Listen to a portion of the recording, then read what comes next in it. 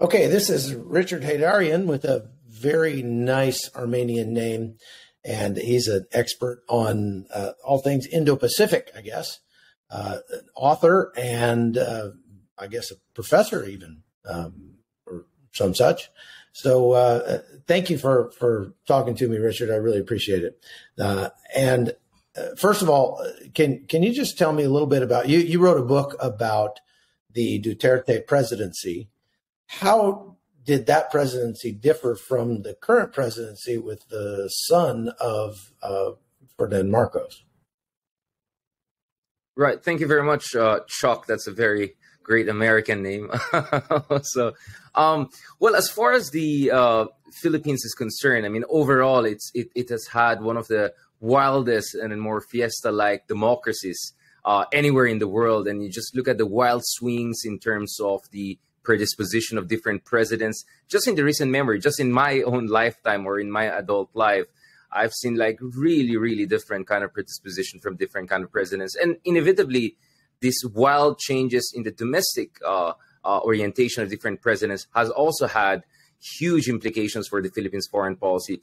I would confidently say, as someone who has also written a book on the Indo-Pacific and the broader region, I can confidently say that at least in the ASEAN, at least in the ASEAN, you won't find any other country who has had, such differing approaches, to the U.S.-China dynamics, U.S.-China competition in the region. I mean, it is true that most of the ASEAN countries hedge. And, as I put it, I don't know if this is politically correct to put it, but as I say, when it comes to ASEAN, we have 50 shades of balancing and hedging, right? So no two countries are alike. In the Philippines, no two administrations are alike, right? So if you look at former President Duterte, he really marked a major departure from the traditional approach to Philippine foreign policy, which essentially treated America or our alliance with America as sacrosanct. But at the same time, he was not also totally different from some of the earlier presidents. For instance, he got a lot of inspiration from former President Gloria Macapagal Arroyo, who, when she had problems with the Bush administration, actually also started her own strategic flirtations with China. But what, of course, makes Duterte different is not only the strategic orientation, but the language that he used in order to recast the Philippines' foreign policy.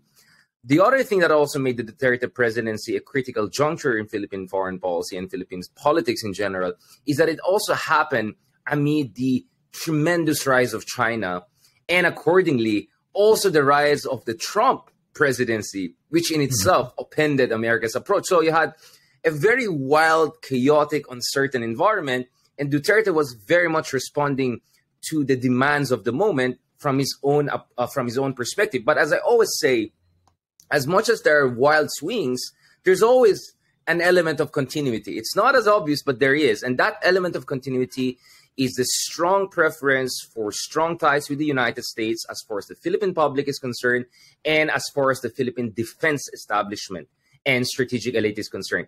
That has not gone away. So even when Duterte really tried, popular president, really tried to reorient the Philippines towards China, he really struggled. And that is why, if you look at my writings, thousands of them throughout the years, I always remain relatively confident that the break with the United States is not going to come, that it's going to be, it's going to be some sort of a tense relationship like never before. But I expected the fundamentals of that alliance to hold in the same way that I was always skeptical about his pivot to China. I felt that pivot to China is not sustainable because there's no domestic constituency for that. And the veto players, the military, the top officials in the foreign ministry, among others, were always deeply skeptical of China. And of course, China didn't make things easy for the Philippines because I always said, forget about debt trap, it's pledge trap. China offered billions of dollars of investments to the Philippines in 2016, 24 billion to be specific. Barely a billion came in over the next 6 years. So that's important because when Marcos Jr. came in, he had to deal with a situation whereby essentially China was not delivering on any of its promises. And Duterte was not successful in making the Filipino people more skeptical of US in favor of China, right?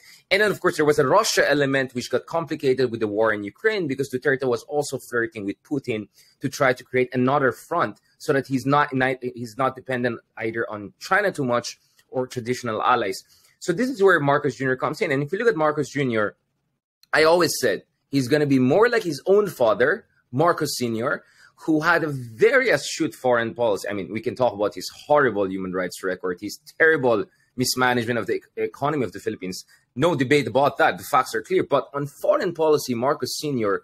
was a master. I mean, his statecraft, I think, was second to none as far as in fact, Philippines is concerned, but in fact, even by regional standards. So if you look at Marcos Sr., for instance, he kept the alliance with the United States very strong. He extracted a lot of strategic rents from America for the basing access in Subic and Clark, the largest overseas American bases. But very interestingly, he was among first U.S. allies to normalize bilateral relations with Maoist China. In fact, the first persons he sent to normalize ties with Maoist China, literally Maoist China, were his wife, Imelda Marcos, and his son, Marcos Jr. So you'll see all these pictures of Mao Zedong, hugging Marcos Jr., the heir apparent and crown prince of the Philippines back then. But the other thing also with Marcos is that he actually leveraged ties even with old Filipino communists to build ties with Romania, with the Eastern Bloc, and with the Soviet Union. So my sense always was the son will try to kind of imitate his father, except it has to be done for the 21st century, right? Because conditions are very different from back then. Now China is a superpower. Now China is clearly a threat to us in the South China Sea. So that's why I was very skeptical about the claims of the opposition. A lot of people, liberal critics, who were saying, oh, Marcos comes in, the Philippines is going to be a Chinese lackey. He's going to finish essentially what Duterte started. I was very skeptical about that. And clearly, barely a year in, not only has Marcos not continued Duterte's pivot to China, which was not really sustainable for the reasons I explained, but he has doubled down our alliance with the United States. But then again, it also has to do with China. So I constantly say, let's not forget that a lot of things the Philippines is doing is actually reactive or responding to China. In the case of Duterte, China didn't give him really anything. In the case of Marcos Jr., exactly the same. So in January, actually, Marcos had his first state visit, not to the US, not to Japan, but to China, outside traditional neighbors, and partners in ASEAN. But China offered him nothing. I mean, if you look at the joint statement between Philippines and China in January, barely any mention of a major big-ticket infrastructure project. All of those things he promised to Duterte, they didn't even bother to promise anything to Marcos Jr. Second, on South China Sea, almost zero concessions from China. So if you look at it, I don't think Marcos was like gung-ho to double down on the Philippines alliance with the US, although he loved the charm offensive. I mean, in fairness, I think Marcos also had a change of heart because initially he was worried because, of course, Marcoses have pending cases in the US courts. Marcoses have quite a baggage in the United States. But once Biden reached out to him, once multiple US cabinet members visited the Philippines, he felt good. But he still tried to reach out to China, except China was not giving him much of love. So he was left with very few options because public opinion was very clear. We need to build alliance with the United States. More than 70% of Filipinos in the survey said we need to build an alliance with the United States. He's not getting much love from China when it comes to economic investments, infrastructure. So this is where I think he was much more open to proposals by the Philippine military, by the Pentagon, by traditional allies that, hey, maybe you got a better chance dealing with China if you have a stronger backup from us. Otherwise, what's your leverage with China? You cannot just get things out of China by just sweet-talking them. That's never going to work with China. You have to have leverage. So I think Marcos doubling down our alliance with the United States is about deterrence, not taking sides, but deterrence, and also having some sort of bargaining chip. Because now that the Philippines has EDCA going forward, it can tweak the EDCA in order to get something out of China, right? So prior to the EDCA, decision, Philippines really didn't have much of a leverage because China got everything it wanted. Duterte did not assert the arbitration award. Duterte did not implement the EDCA. Duterte was causing U.S. right and left. The best thing he did was to restore the VFA, Visiting Forces Agreement. So China was kind of happy with the situation. But now, suddenly the Philippines is in a sweet spot because it can always say to China, hey, the EDCA implementation is not a done deal in a sense that the number of exercises, the number of troops, where will the exercises be conducted? What kind of exercises? Are there going to be amphibious attack, HADR? You see, you can tweak that. So the menu is there, but the ingredients that goes into it, you can tweak that. So in short, the Philippines now can leverage EDCA, tweak and twist it to get something out of China. And if China doesn't offer us anything, we'll just keep on tightening the noose around China by doubling down on alliance with the United States. And as I said, the big picture is very clear. Two trilateral alliances are coming together to keep China in check. AUKUS obviously is coming in, Britain, Australia, and US.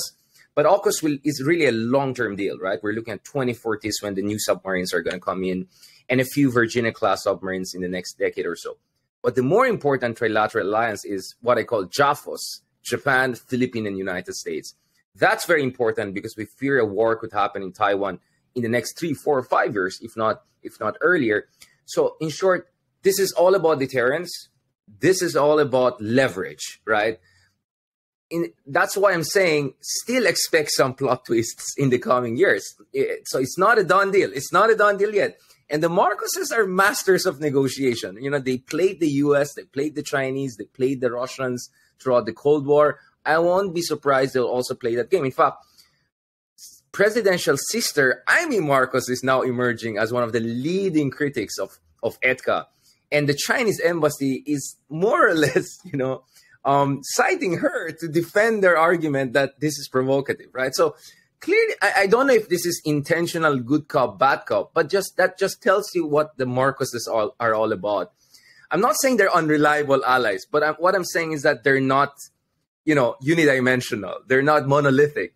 Things are going to still come. Interesting things are still going to happen in the coming months and years. Again, depending on what China also offers and does.